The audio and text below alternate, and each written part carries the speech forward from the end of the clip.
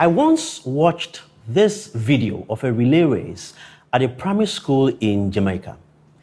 You see here, there are two teams, the yellow team and the blue team, and the kids are doing great, working so hard and running so fast. And the yellow team has the lead until this little boy gets the baton and runs in the wrong direction.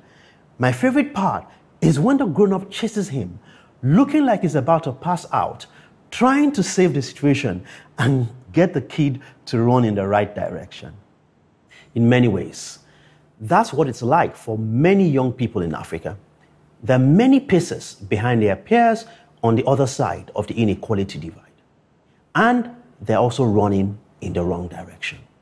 Because as much as we might wish otherwise and aspire to build economic and social systems where it's not the case, global development is a race. And it's a race that my home country, Nigeria, and home continent, Africa, are losing. Inequality must be seen as the global epidemic that it is.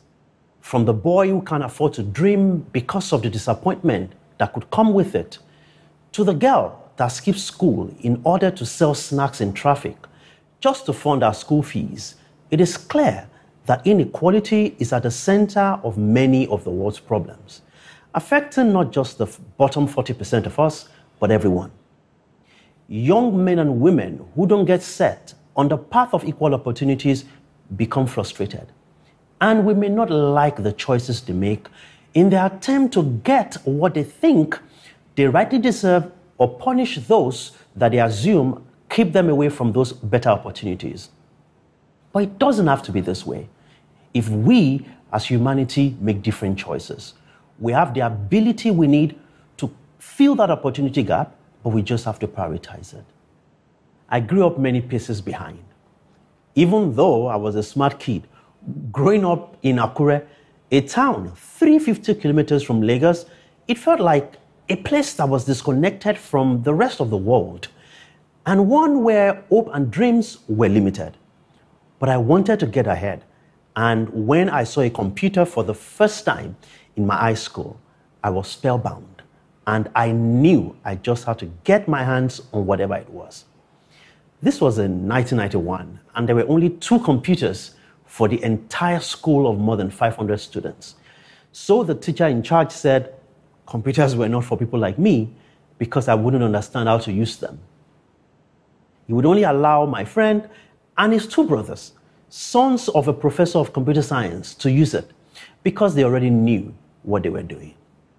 In university, I was so desperate to be around computers that to make sure I had access to the computer lab, I slept there at night, even when the campus was closed due to teacher strikes and student protests. I didn't own a computer until I was gifted one in 2002, but what I lacked in devices, I made up for in drive and determination.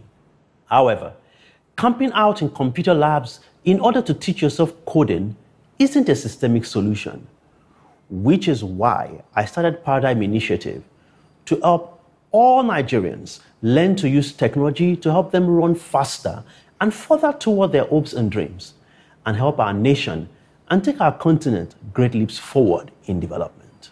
You see, to put it as simply as possible, my goal is for everyone in Africa to become famous. I don't mean like a celebrity. I mean, I want everyone to be like Famous, this guy.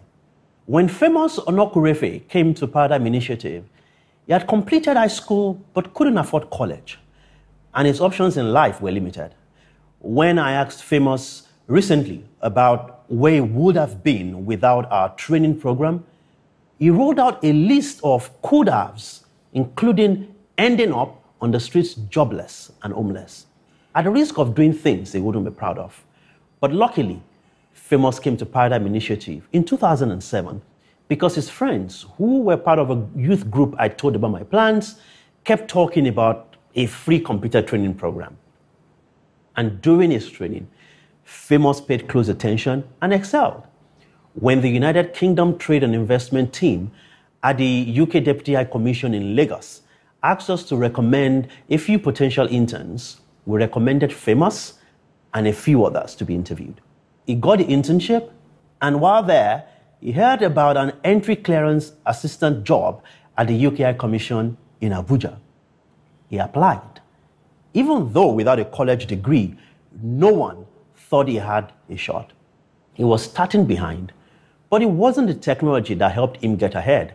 It was the extra training rooted in his community, training that understood his context and his challenges, training that helped him change his life for the better. Famous got a job and then saved enough to pay his way through university.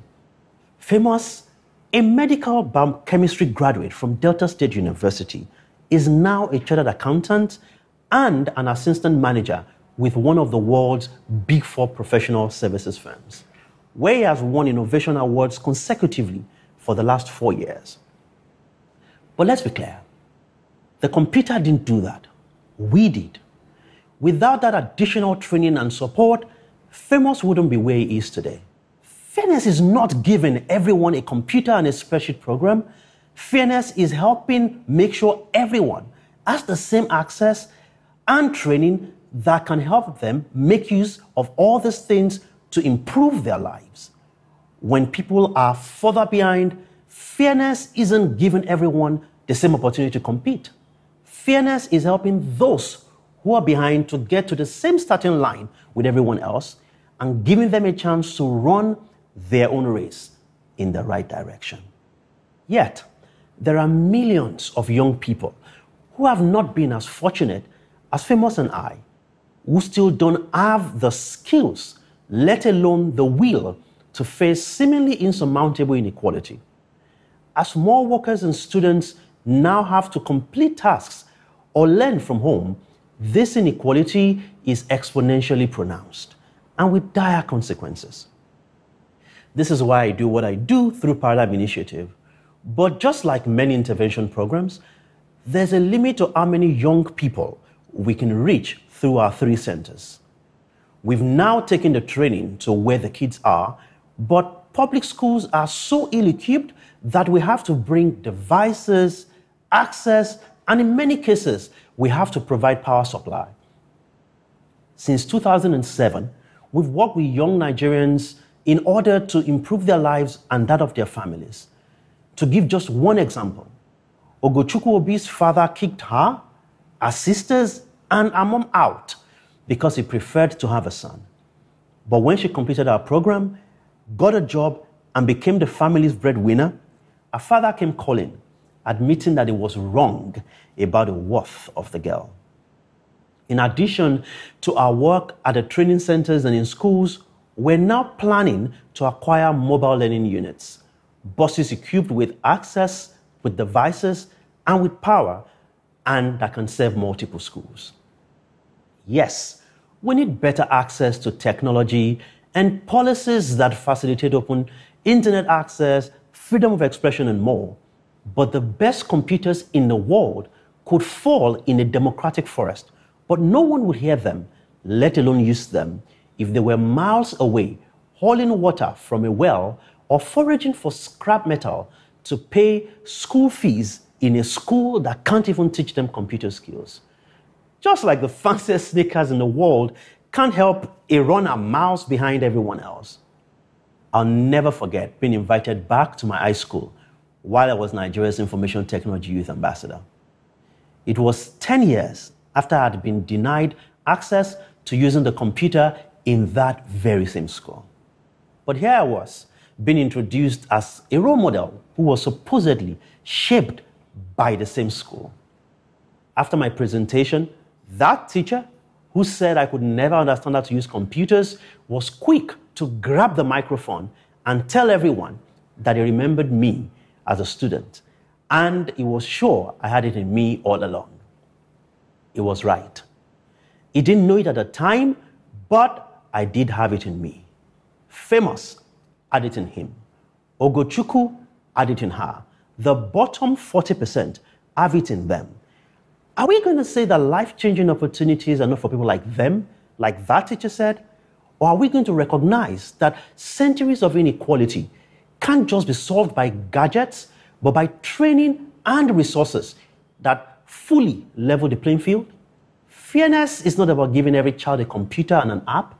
Fairness is connecting them to access, to training, and to additional support that they need to take equal advantage of those computers and apps. That's how we pass them the baton and help them catch up and start running in the right direction and change their lives. Thank you.